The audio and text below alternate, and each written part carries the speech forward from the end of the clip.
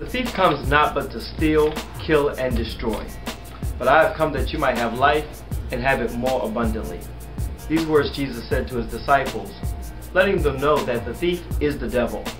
And he wants to take everything that you have, everything that you own. He wants your family, finances, and also your future. But Christ said that I came that you might have life and you would have it more abundantly. Now that means a lot to us because we're all searching for a great life. We're all searching for the life that God has for us. But it can only be found in Jesus Christ. You know, he said, no man comes to the Father except by me. That means he's the only way. I do invite you today to accept the life that he's already made available for you.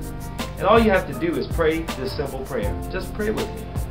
Say, Lord Jesus, I'm a sinner. I confess my sins.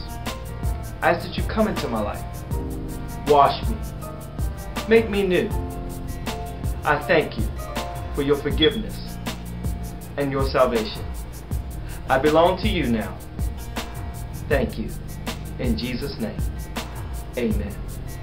If you prayed that prayer, you can be assured that you are now a part of the family of God. Let us know that you did that. Write to us, email us. We would love to hear from you. And we're just glad to welcome you into the family of God. God bless you.